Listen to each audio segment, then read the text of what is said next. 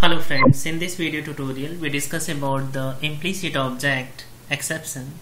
Let's see with practical. Here I am using the Eclipse as ID. First I click on the file and then new and take a dynamic my project. I just need here to write my project name and simply I write my project name as exception demo and click on the next. Check the generate map.xml deployment descriptor and click on the finish.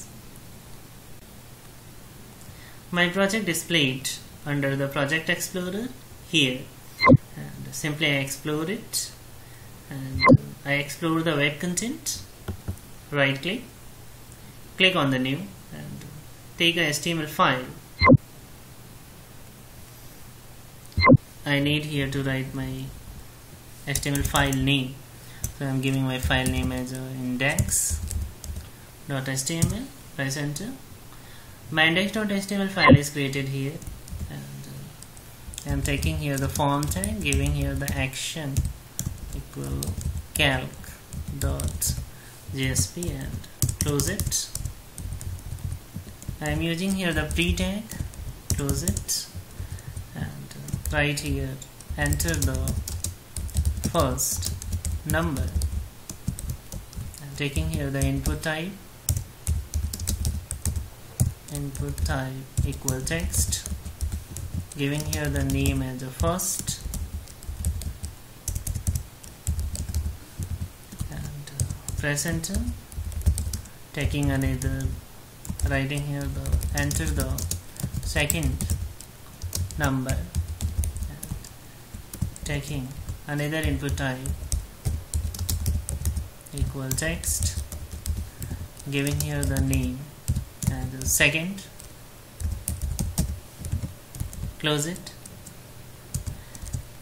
Taking here another input type as a submit, and right here the value equals to div and close it and save it. Look here, I am using the form tag and giving here the action calc.jsp.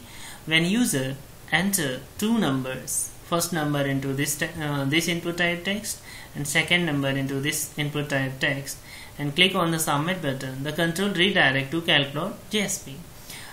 I just want to create a calc.jsp page for calculation of these two numbers. I simply giving here the value as a div, means I want to divide the value of first and second.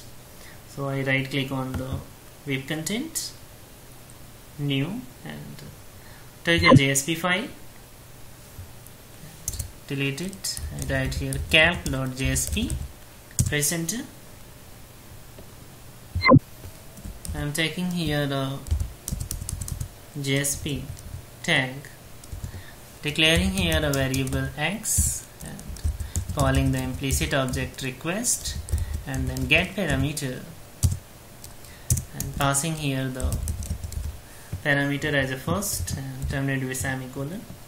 Look here, the get parameter always return the string value, and I want to store into the integer variable, int variable, so I need to convert the string value into the integer. So I am using here the wrapper class and parseInt method to convert into the int. So I write here integer dot parseInt, and I simply delete this and write here bracket, okay, and copy and paste. I simply delete here and write here the second and y variable, taking a third variable int z and x divided by y, value stored into the z, calling here the implicit object out and print method to print the value of z terminated with semicolon, okay. And I'm just using here the page directory attribute error page and passing here the error dot JSP page. If any error occur into this page, the error page directive attribute redirect to control error.jsp. If error not occurred on that case, the value of z print onto the screen. So I need to create error.jsp page, and just I right click on the web content, new, and take a JSP file. I simply delete the file name and write here the error.jsp and press enter. Okay, and taking here the h1 label heading, and simply I write here error occurred. Okay, and save it. And I save all the pages. Come to index.html and right click, run on server, click on the next and then finish. Okay, the Apache Tomcat started here, and simply the index.html displayed with the help of browser onto the screen. It is taking little time, and there is error. What happened? 90 required by Tomcat, already in use. Okay, the Tomcat is already in use, so I first close it and I just remove. Okay, and again run it.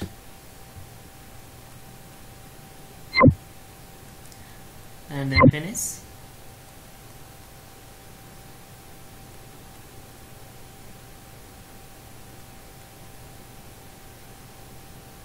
Tomcat started here.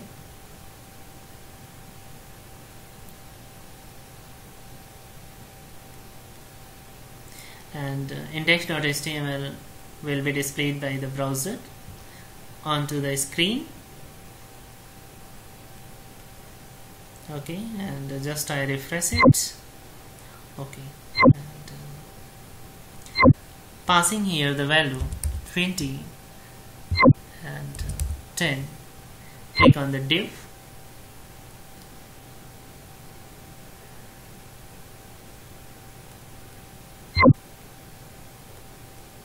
What happened? Just take. Okay. Come to the calc.jsp and the 20 value divide by 10 and the division result store into the z variable and print with the help of print method onto the screen. I come to index.html again and simply giving here the 0 means index divide by value 0, error occurred. So when I click on the div button, the error occurred means the error page, this is the error page, and h1 label heading error occurred displayed onto the screen because the calc.jsp page occurred divided by 0 exception. So it will the error page attribute redirect to error.jsp page, and simply I close it. Okay, I come here and taking another attribute is error page true and save it. I delete this message because I want to exact error message display onto the screen. So I am using here the tag and JSP tag, and calling here the exception implicit object. We are discussing about this exception dot print stack trace method, and I am simply write here response dot get writer method as argument, terminated with semicolon, and save it. With the help of this statement, print stack trace method, we will display all the errors onto the screen, and I save it. Again come to index.html and right click, run on server, finish.